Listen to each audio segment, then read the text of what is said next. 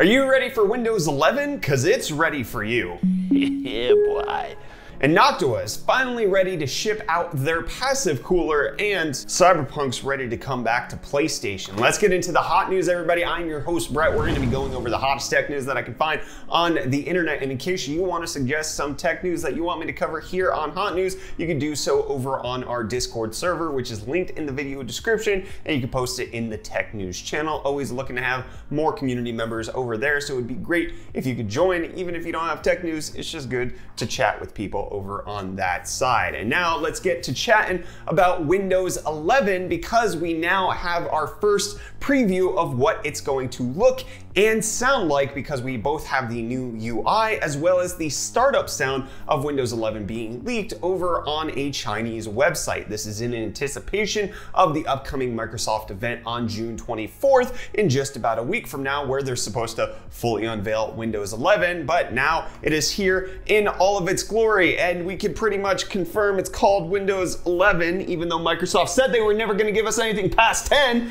and it's horrible. What is this? Why is it in the middle? That's just the most awful UX design I've seen in my entire life, Microsoft. Why would you make it worse? You already added that like new weather thing that pops up in the bottom right-hand corner. Why are you doing this? It very much is in resemblance to Windows 10X, as you can see right here, which, if you do not remember, was scrapped by Microsoft entirely. So it looks like they're taking some of those design features, bringing them over to Windows 11 and making it so that you have to deal with that. However, there is an option to move everything over to the left-hand side. Well, why it's in the middle as a default, I don't understand. Don't get it. Hopefully they explain it at some point. You're also getting some new user enhancements, such as the ability to snap to the sides of the screen using the maximize button. This is something that has been on Windows forever with dragging the window or using hotkeys, but now it's going to be baked into that button right there. And I don't know if you're ready for this, but it's time to hear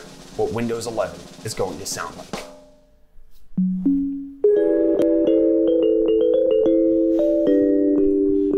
So there you have it, the first preview of Windows 11. Obviously, we are waiting for Microsoft to give us more information on why, but we'll have to wait about a week to find out more. But we also got confirmation that it is official that Windows 10 is dying, with support for it to end on October 14th, 2025. It is gone as of that point. However, if any previous transition off of popular Windows operating systems is any indication, like XP and Windows 7, Microsoft's lying right here, and this will be extended until 2030 at the very least. You're gonna make everybody, including governments, adopt Windows 10. You're gonna support it for much longer than you think you're going to, Microsoft. But NVIDIA is done supporting Windows 7 and Windows 8, with them coming out with their support plan for Windows 7 and 8.1 with game-ready drivers, and that plan is none, okay? It's done as of October of this year. You'll get like critical security features until September 2024. After that,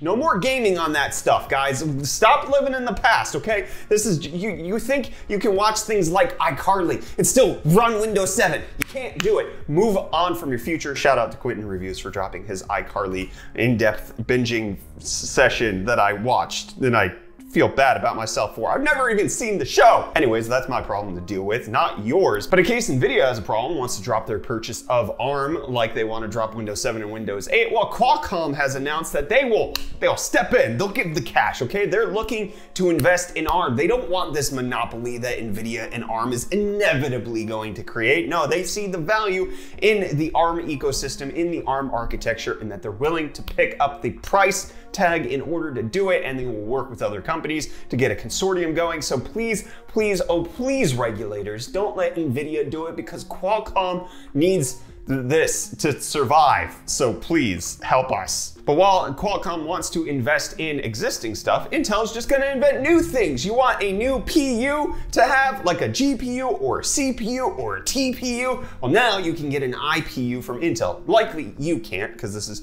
for server environment, but it is now their infrastructure processing unit, which is going to be part of their networking stack, where you're gonna use that to absorb some of the overhead from running networking protocols, with them showing that in a lot of instances in data centers, it could take up 20 to 30% to just run all of these overheads. So getting the IPU to process all of those will reduce the load on the CPU, and Intel just creating stuff to solve problems that everybody has. Which sounds dismissive, but I'm being serious. Good linguistics, Brett. And do you have a problem with noise? Of course you do. You're listening to hot news. Of course you have a problem with noise. Anyways, Noctua wants to solve part of it, at least the part that's coming from your PC, not the hot news part that's coming from you. They released their passive cooler. That's the whole point, all right? $109 over on Amazon. We've got an affiliate link in the video description. If you want this behemoth, you can have it. The only issue I have to take with Noctua on this is that they talk about it potentially being semi-passive if you use the included low-speed fan, which it's either passive or it's not. Semi-passive means it's active, all right? That's, you just, I'm gonna die on that hill. And AMD gonna die goodly. Dab on all the people who think I can speak. The RX 6600M has been tested in upcoming laptops. The HP Omen 16 is the key one that a lot of people are looking towards, and it looks like it performs about the same as an RTX 3060 laptop GPU in many scenarios, beating out the 3050 Ti and just kind of going toe-to-toe with the 3060, with the 3060 getting better of it in ray tracing games and in 1440p, but the RX 6600M does seem to be a good competitor to what NVIDIA has on the market. Speaking of market, it's time for crypto stunks. Bitcoin, 40 grand, down 1%.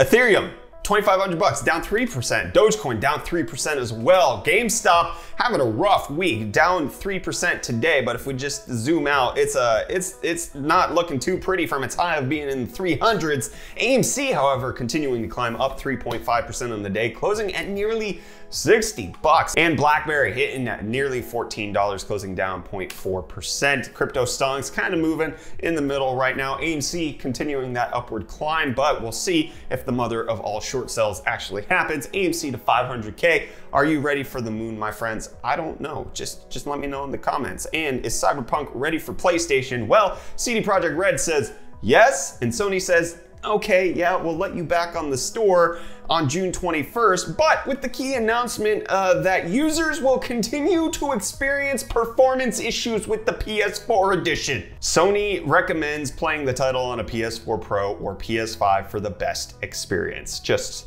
give them 6 months and they don't fix nothing. They had a lot going on, all right? Somebody leaked their source code. They had to deal with, like, you know, workplace, you know, environment issues. CD Projekt Red's had a rough time, friends.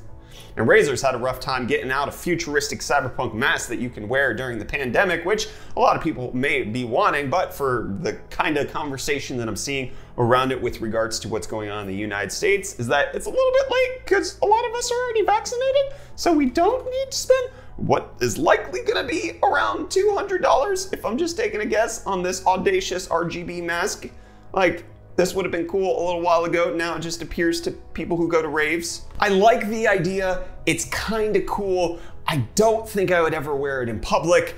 And there's a certain like price point threshold at some point it gets too expensive. I think that for me is $150. I want to know what your price point is. At what point does this mask become untenable in your finances? I'm sure plenty of you are going to say it's like 10 bucks because you're just going to wear the paper ones. And then I'm sure there's people on the opposite side who say they'll pay whatever price to have razors drip on their face. Not that kind of.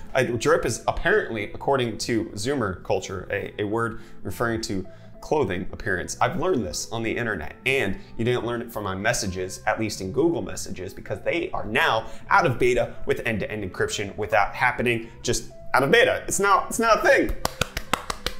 Good job, Google, proud of you. And you guys should be proud of Apple because it's come out from market research that Apple has shipped double the amount of laptops and desktops from the year prior, increasing 111% year to date, whereas a company like Lenovo only increasing 73%. Obviously, a lot of this spurred on by the pandemic and people working from home, but a lot of that also likely being brought on by the fact that the M1 processor is a revelation in Apple's lineup. But apparently, good design's not a revelation in Apple's lineup because there's reports coming out that the iMac is crooked. This is being brought to light primarily by the YouTuber iPhone Do or iPhone Doe or the iPhone. I watch his stuff. I don't know how to pronounce his channel name. Anyways, he found that his iMac was crooked. As you can see here, plenty of other users who have received theirs have reported the exact same issue, had to send it back to Apple, now have to wait till the end of July to receive their units back because people are just buying these things. So let me know, Is your iMac crooked, or is your head crooked because you were dumb enough to buy an iMac?